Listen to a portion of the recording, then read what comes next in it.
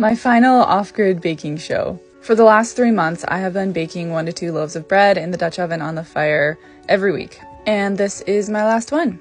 Yesterday when I prepared the bread, I also prepared cinnamon roll dough. So with my morning coffee, I decided to put those together while the fire burned down to coals. This is a cinnamon roll discard recipe, which means I used my sourdough discard to make it, and oh my gosh, these are absolutely incredibly delicious. I think it's a good thing that I'll be hitting the road in the van here pretty soon. Anyway, I whipped together a really delicious icing on the wood stove, and the moment these were cool enough, Chris and I dove in. By the way, yes, this recipe will be up on YouTube very soon. So I got a little carried away with my cinnamon rolls, which means I forgot about the bread. Oh, and of course I shared some of my cinnamon rolls with a neighbor that came and cleared a little bit of our drive. Anyway, my bread did get a little bit of a second rise, so it wasn't as full and fluffy as I generally like. And to top off such a wonderful day, Chris and I made a snowman. And honestly, it's really creepy. His name's Tommy.